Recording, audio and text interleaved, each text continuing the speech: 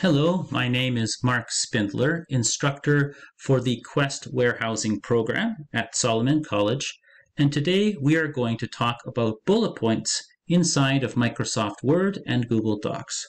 So if we go to this following page, we have three bullet points making a list of what this video will be about.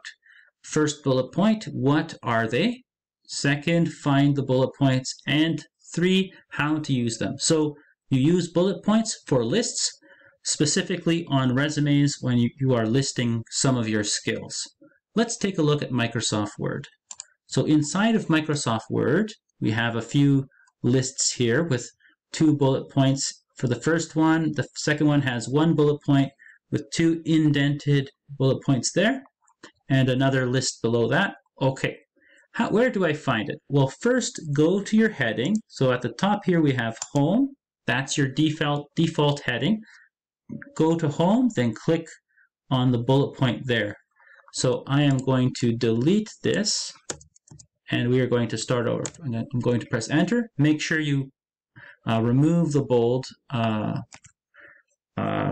feature. Okay, and now I can click on the bullet point, and I can type pizza. I can then type ceviche, and I could type something else, maybe pasta.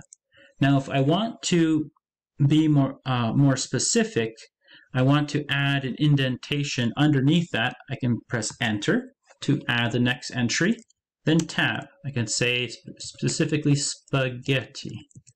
Okay, now let's see, how do you spell spaghetti? I think I put too many H's there. Okay, right, and then I could put, and if I want to put the next option, press Enter, I can put lasagna, okay? If I want to exit this, press Enter, Enter again, and Enter one more time. So once again, if you want to add another entry, press Enter, hamburger, okay? And if you wanted to add an indentation, press Enter, then Tab, and then you could say, I like tandoori pizza. That's the flavor. Okay, so let's find the bullet points inside of Google Docs. So inside of Google Docs, depending on how zoomed in you are, you may have to click on the More option to find it. There they are, bulleted list. Okay, if I zoom out enough, the bulleted list or bullet points are already there. So let's start over one more time with favorite food. Let's press backspace. Okay, so that's the bullet point there.